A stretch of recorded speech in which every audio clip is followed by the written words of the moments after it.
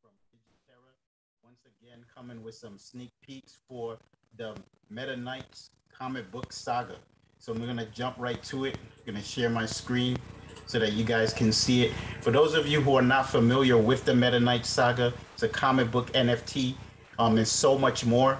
And they really reward their early investors. A lot of projects like to reward their early investors and early adopters, and they're not any different than that, but they come with just so much utility in their NFTs. You're looking right now at one of the first NFT drop that they have for this project. It's called the Emissary, and now they're getting ready to release the first issue of the comic book. So before this month is out, before the month of January is out, we'll get our hands on the first issue of the comic book, which features their main character, Deji.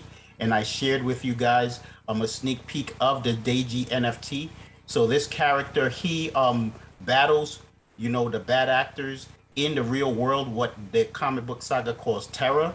And then in their version of the metaverse, it's called Digiterra, he also battles them. So he travels back from Terra to Digiterra, and they have NFT that's going to be dropped as well, coinciding with the comic book. You're going to have the Deji NFT. So I shared a sneak peek of that in the last video. This was one of the variations of the Terra Deji. So you have Deji in Terra, the real world, but then they have the Deji NFTs in the metaverse in Digiterra as well.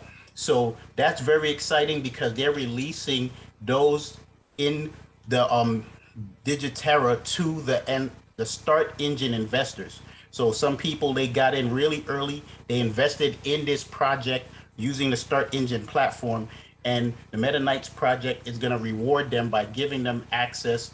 I'm going to airdrop these. It's called KnytCards. So the KnytCards are trading cards, but they have a ton of utility as well. They have an upcoming play to earn video game, which they're going to be using as well. In that game, each character that you have has resources just like any other game, and they're going to be able to use these cards to access those resources. You're looking at Deji right now. He's holding a spear in his hand, and it's called the Spear of Destiny.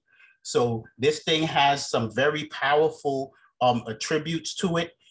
It actually transforms. It can implode. It can explode. It can, in Digiterra, the metaverse, it can actually even lock things up in data. So we're looking at this right now, another rendering of the Sphere of Destiny, the Spear of Destiny, and really cool artwork. Look how crisp that looks. I can't wait to get my hands on this thing.